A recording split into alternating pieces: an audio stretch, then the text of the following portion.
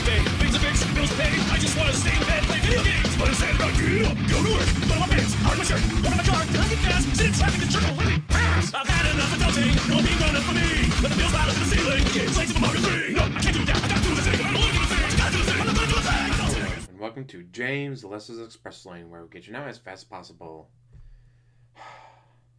DMX, a rapper. Someone you definitely know DSP doesn't like because he's a basketball American Tevin. Anyways, man is in critical condition at the time of making this video. What does DSP have to say about it? You know, the guy, I don't exploit death. Oh no, Kobe Bryant's dead is the same as losing my save file. Attica? Oh, I better put 12 ads in this video. Anyways, I've always said that DMX is the most real guy ever to be a rapper. You can tell he meant every word he said in those lyrics. He wasn't just saying shit to make a buck. I hope he makes recovery because losing him via substance abuse would be a tragedy. Holy shit, this may be the funniest shit DSP has ever said.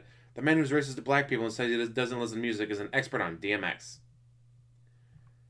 But it turns out if you use Pick Pick Go, he actually has talked about him. Like, huh. Well, let's check this out. Let's check that out.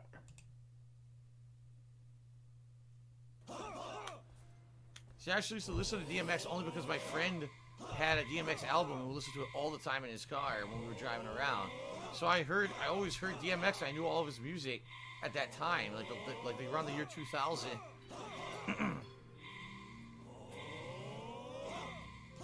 Alright, well that was fascinating. Oh, that should be an interesting take. Let's find out. East Coast, West Coast rap rivalries, DMX, you know, those were the people who I grew up with in rap, okay? And I'll be honest, did I absolutely love their stuff? No, I didn't. But I respect it. Of course not. I at least could respect it Respect as someone what? who looked No, you at music for what it was.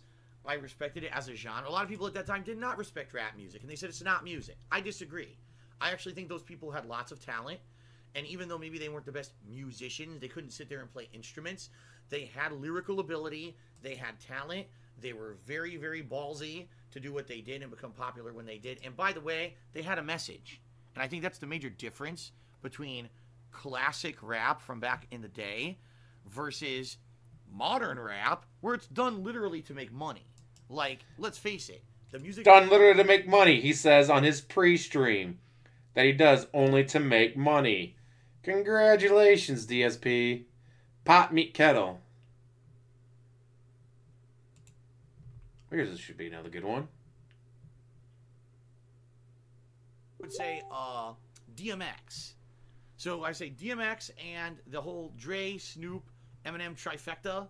Those were the guys who I heavily listened to rap-wise in the late 90s and early 2000s. And then I didn't care about it anymore. So Jay-Z actually came like right after that wave, and I just didn't give a shit. Like I remember traveling to the West Coast. Wow, DSP didn't give a shit. Imagine that. Okay, this is one of the first ever times I had traveled across the country to participate in a major tournament. Okay, and when I went, my friends were all into rap, and I remember it was the Jehovah. What was it? I remember it was Jehovah. I'm trying to remember the song that it was. It was the one where he was rapping the letters and they spelled something. I can't fucking remember the name of the song. Okay? But they loved that shit. They were constantly listening to Jay-Z. Constant Jay-Z. Constant. Like, oh, God. Like, you know, for me, I'll listen to music, but I'm not the kind of guy that wants to beat it. Yes, that's it. J to the Izzo. Yes, that was it. J to the Izzo, E to the Izzy. That song. Oh, my God. Oh, my God. A song. Terrible.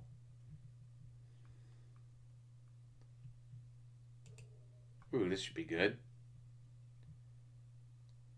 Listen to rap at DMX? No, I actually didn't. It really wasn't me. It was my friend really liked it. So I just heard all of it kind of, you know, in his car and shit when I hung out with him.